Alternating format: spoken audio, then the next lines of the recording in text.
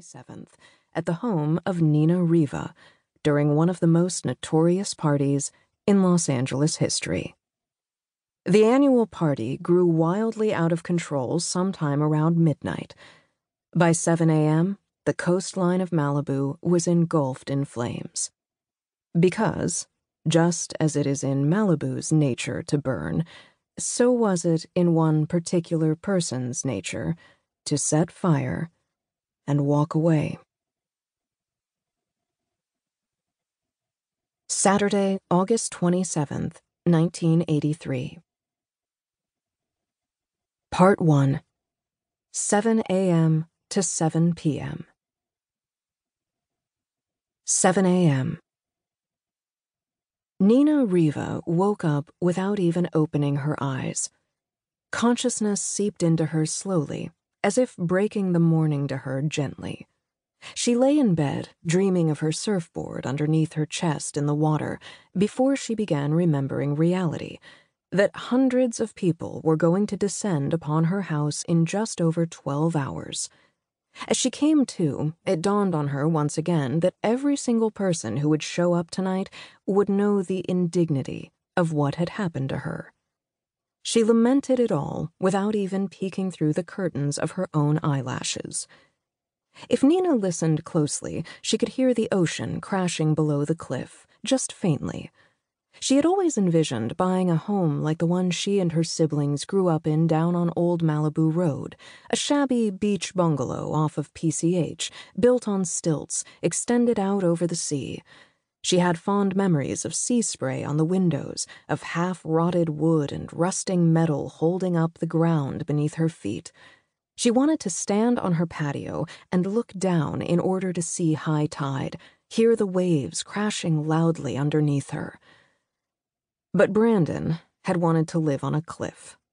So he'd gone and bought them this glass and concrete mansion in the cliffside enclave of Point Dume, 50 feet above the coastline, a steep walk down the rocks and steps to the breaking waves. Nina listened as best she could for the sounds of the water, and she did not open her eyes. Why would she? There was nothing for her to see. Brandon was not in her bed. Brandon wasn't in the house. Brandon wasn't even in Malibu. He was at the Beverly Hills Hotel with its pink stucco and its green palm trees. He was, most likely at this early hour, cradling Carrie Soto in his sleep. When he woke up, he would probably take his big paw of a hand and move her hair out of the way and kiss her neck. And then the two of them would probably start packing together for the U.S. Open. Ugh. Nina didn't hate Carrie Soto for stealing her husband because husbands can't be stolen. Carrie Soto wasn't a thief. Brandon Randall was a traitor. He was the sole reason Nina Riva was on the cover of the August 22nd issue of Now This magazine under the headline, Nina's Heartbreak, How One Half of America's Golden Couple Got Left Behind. It was an entire article dedicated to the fact that her tennis pro husband had publicly left her for his tennis pro mistress. The cover image was flattering enough. They had pulled one of the photos from her swimsuit shoot in the Maldives earlier that year. She was wearing a fuchsia high-leg bikini. Her dark brown eyes and her thick eyebrows were framed by her long brown hair, lightened from the sun, looking a tad wet, a faint curl still in it. And then, of course, there were her famous lips.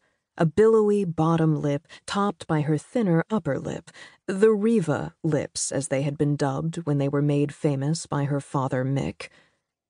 In the original photo, Nina was holding a surfboard, her yellow and white Town and Country 6-foot 2-inch thruster.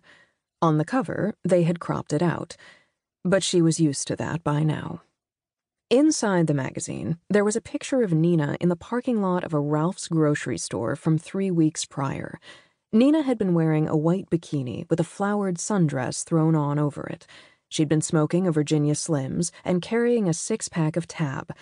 If you looked closely, you could tell she had been crying. Next to it, they'd put a photo of her father from the mid-60s. He was tall, dark, and conventionally handsome in a pair of